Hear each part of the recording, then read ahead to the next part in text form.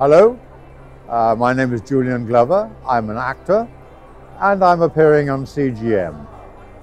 Good day. Vous avez commencé votre carrière dans les années 50, mais qu'est-ce qui vous a donné envie d'être un acteur au départ? How much time do we have? 2 minutes. I was at school and with no idea of being an actor, and I was about 15, and the young English master who went on to become someone who founded the National Youth Theatre of Great Britain, but he wasn't then, he was just at my school, decided to do Shakespeare in the theatre. I decided to do a production of Julius Caesar in the open air with modern dress, and he asked me to play the part of Mark Antony, which if anybody of your viewers know the play will know it's a fantastic part. I had no idea about this, about what it was, but I loved it. I thought, oh, this is fantastic. The next term I did what's called a Gilbert and Sullivan opera, which is quite unlike Shakespeare, where I played a comedy role. And I just knew what I knew then, that this was why I was here. And I went home and said to my mother, I want to do this. And instead of going, oh my God, which many mothers do, she was grateful that she had a son who knew what he wanted to do. And that's been like that ever since. And I've never wavered from that. That's what even in the very bad times, that's what I do. This is what, whether I'm good or not is another matter. I'm here to be what I am. And so my life changed at that moment. That is the short answer to your question.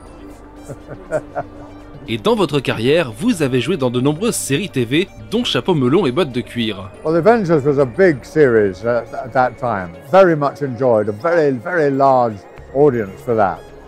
And to be in that was quite an honor then. And to do 3 with 3 different women, 3 different girls in it, was a great pleasure. And I have to say, it was a great pleasure because they were also, although the pressure of work was, particularly for the leading players, was very, very hard indeed. They maybe were shooting 3 films at the same time, going from studio to studio. Despite that, they were so nice and considerate and warm and friendly that I always loved to do an Avengers. So the same with The Saint. I did 2 or 3 Saints with Roger, and that's when we started to have a friendship. Et vous avez joué avec Roger Moore dans un James Bond, encore et toujours un méchant. Always the villain, and the problem with playing villains, I mean, they're lovely to play, but you never get to do the sequel.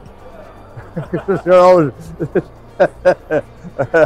I think it was a very good film. I'm in it, so I can't really tell, but I can from the rest of it. I can see it's very well made.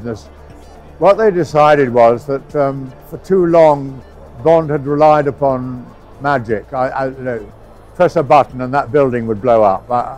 They decided this one, simply Bond does everything better than anybody else. He's a better skier, better shooter, bobsleigh, anything, which is a good idea.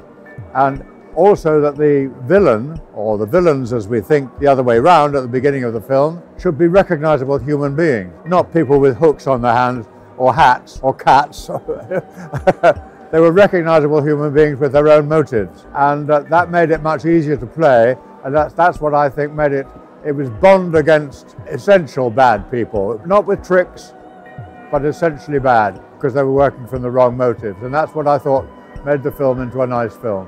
L'année d'avant, en 1980, vous étiez aussi le général Wirs dans l'Empire Contre-Attaque, et même si l'on vous voit très peu, vous êtes reconnaissable instantanément. That sequence was all done on the top of a crane, with a blue screen behind me. I had no idea what it was, and in front of me was invented machinery, not the stuff you saw in the film. And there I was, and they shook me around, and as if I was in something, and I did the scene. And it wasn't until I saw the film that I knew what I was driving.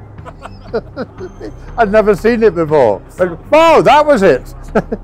This great big mechanical giraffe. Vous avez également joué avec un autre James Bond qui n'en était pas encore un à l'époque, Pierce Brosnan dans Remington Steele. Yes, I did. I've known Pierce for a long time, and his then wife was in For Your Eyes Only. Sadly, she died.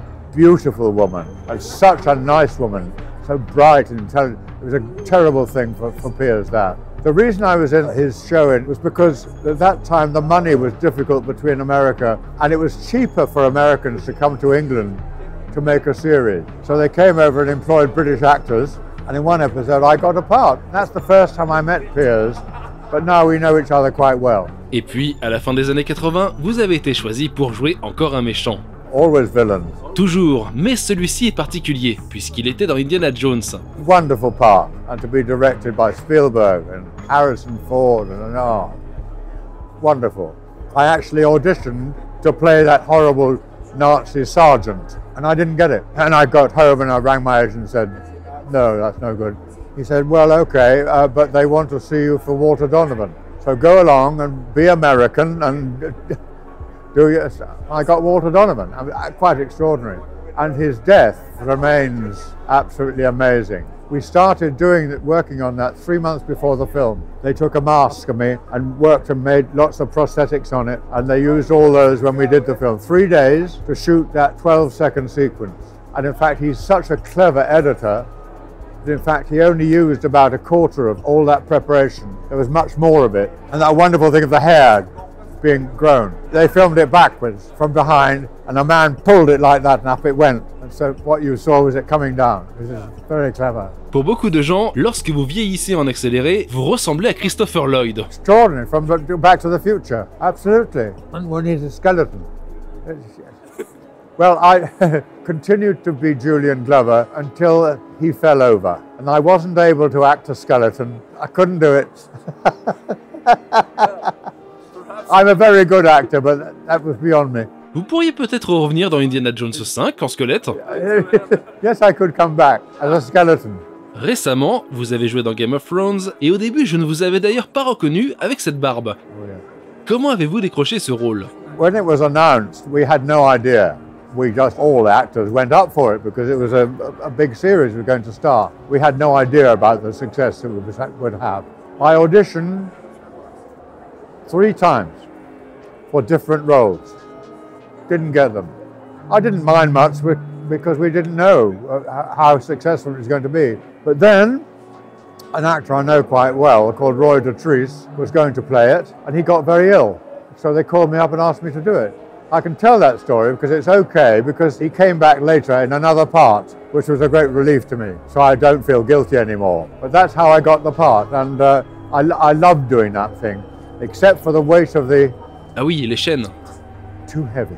Made of iron. It was so heavy, I had to have a wrestler's belt and a cord down the back, tied it to that. I played it anyway like this. I would have been on the floor with the weight of this thing. I'm still here, despite the film.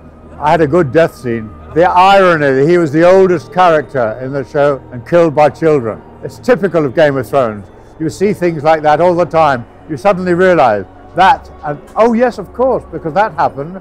Game of Thrones a aussi été l'occasion pour vous de retrouver Diana Rigg, avec qui vous aviez joué dans Chapeau Melon et Bottes de Cuir. When we were both very young actors for the Royal Shakespeare Company at Stratford-on-Avon, she was there playing good parts, and I got to know her then, before she became so famous for the Avengers. The Avengers made her, and she's now playing that wonderful part in Game of Thrones. C'était une sorte de réunion, non? Well, it wasn't a reunion because we see each other quite often, and it was, oh good, now I've got somebody to talk to.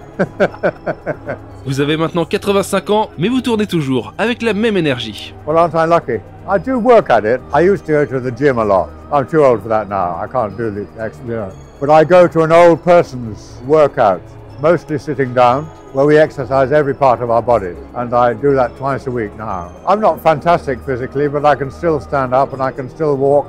And I am blessed that I can still remember the words. Several of my colleagues of the same age don't do theatre anymore. They do television because you can have it written, perhaps, if you want it, or something in your ear. Even Michael Gambon, fine actor, he won't do theatre anymore. Mind you, he earns much more money not doing theatre. Okay, good. Well, thank you very much. It's been most enjoyable. And goodbye, viewers.